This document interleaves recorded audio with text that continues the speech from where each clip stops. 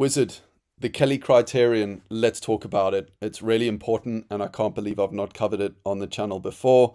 It's become very, very clear to me also through, talking with Jacques about Hudson and Thames, just how important the Kelly Criterion is. So, right now the time here is 2:37 p.m. I'm going to try and keep this within 5 minutes because I'm aware a lot of my videos lately have been very long. So I just wanted to save some time, give you something very high value in a very short space of time that you can go and deploy.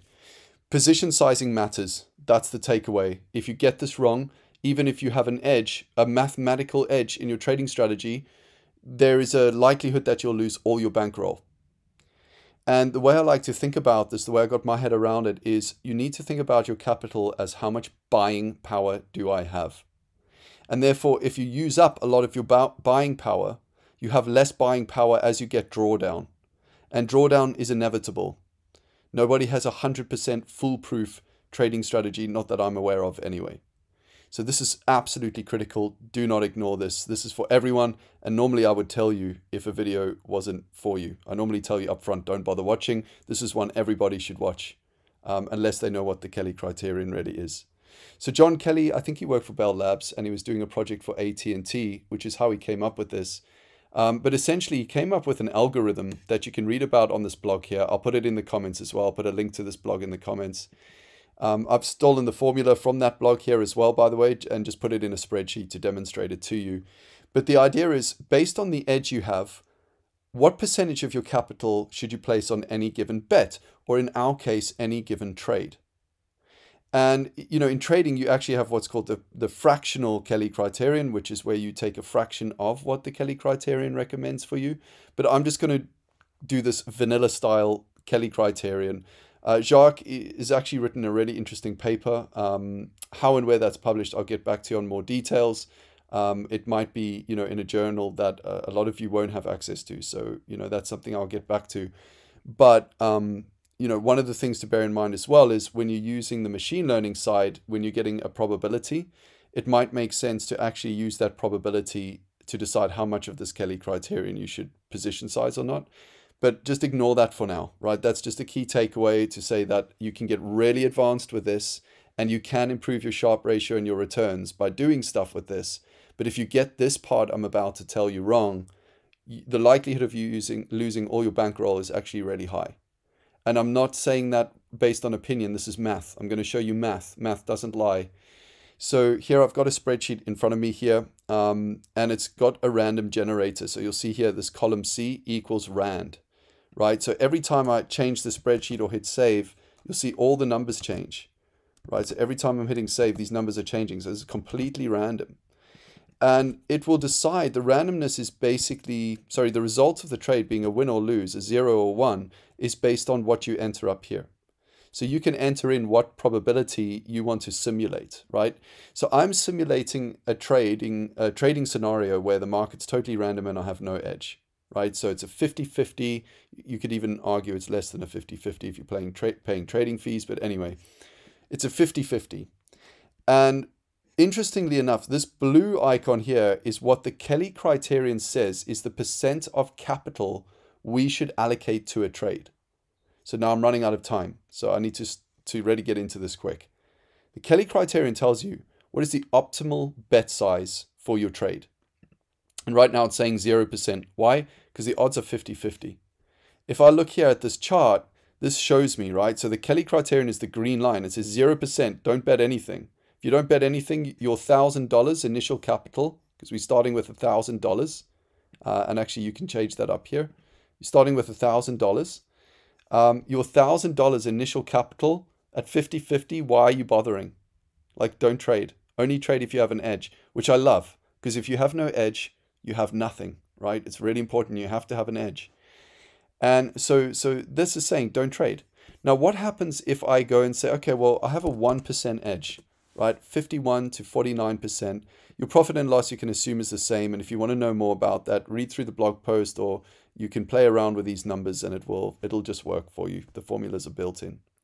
So there's 4 scenarios here. One where you have a 15% of your capital allocated. One where it's 8% of your capital. These are just hard coded in. You can change these numbers if you want to. The Kelly Criterion and 1%. And right now, the Kelly criterion is saying the optimal amount to wager here is actually 2%. It's exactly 2%. If you have a 1% edge, bet 2% of your capital.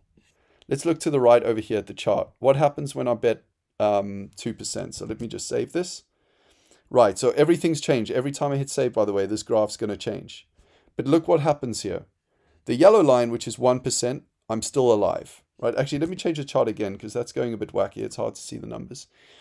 The yellow line, I've made money in this example. The Kelly criterion, I've beat the yellow line. The orange line, which is 8%, I've actually slightly lost money, yet slightly break even. The blue line, which is where I bet 15% of my capital, I've lost my entire bankroll. Now I want you to watch this blue line. I'm going to keep hitting save and refreshing all the data. So again, it's just going to keep pulling random data. I'm going to hit save. You've lost all your money. I'm going to hit save. You've lost all your money. I'm going to hit save. You've lost all your money. I'm going to hit save. You've lost all your money. I'm going to hit save. You've lost all your money. That blue line, every single time, if you are betting 15% of your capital, even if you have an edge in your favor, you are going to lose your bankroll. It's just math.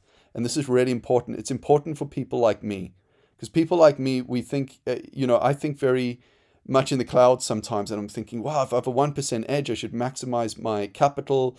Like that's how my brain works, and my brain is wrong.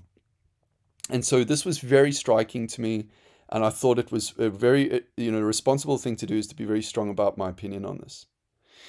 You can see sometimes you can get lucky a bit here. So if you bet over the Kelly criterion, you might end up doing better. But over time, the Kelly criterion will say over time, and this is over 1,000 trades, right? This is over 1,000 trades. Over time, it's the optimal amount.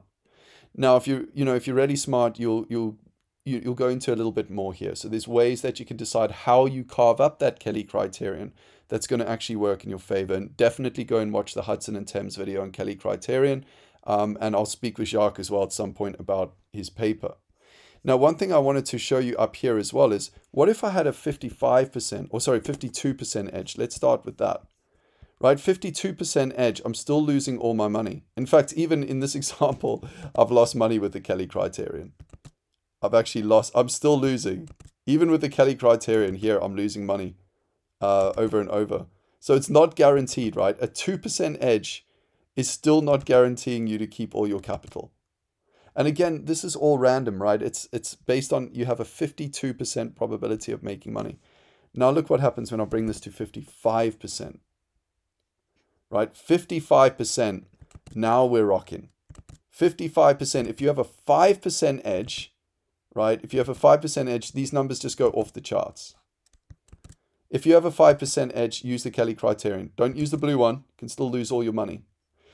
But this also, what was interesting about this model to me is, if you can get a 4% edge, a 5% edge in the markets, you can absolutely cream it. You can milk it. You can make tons of money, right? So having an edge is everything.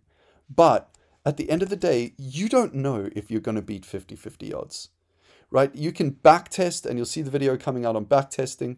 You can backtest to your heart's content. You don't know if you're going to beat 50-50, right? You can forward test, but in reality, what happens is what happens. So don't go and risk more than X% of your capital. If you know you have an edge, a genuine edge, right? You're doing arbitrage or something like that.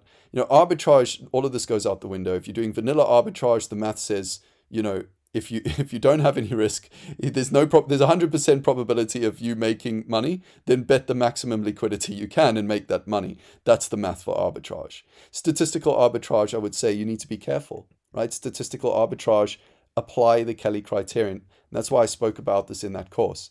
I've gone over time. Hope you found it useful. If you want the link as well, just go over to the downloads page. So just go to the downloads at Crypto Wizards, click on this tab or downloads. And here it is over here if you want the Excel file, guys. So for those of you on Crypto Wizards, you can go and grab that there. It's not a super complex Excel file. So guys, even for those of you who've watched this, just put in a random formula in Excel and do some work around it. It's very straightforward. Hope you enjoyed it. I'll see you in the next one.